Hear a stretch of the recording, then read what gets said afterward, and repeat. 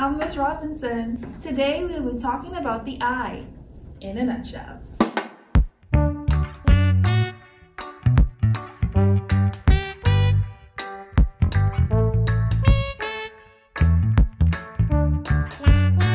The eye is one of our sense organs. It's the one that deals with the sense of sight.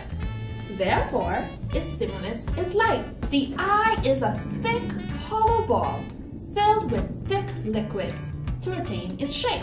Situated within the eye sockets, the two eyes are held in place by strong muscles.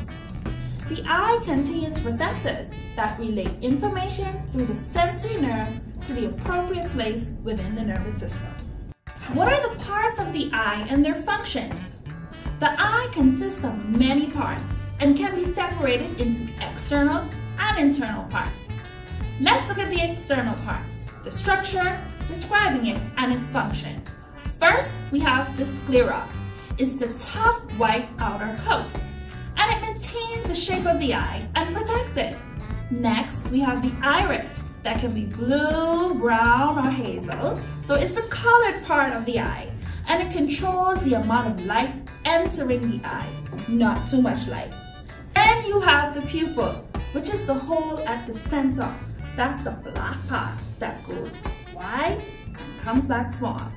Therefore, it changes size to regulate the amount of light entering the eye.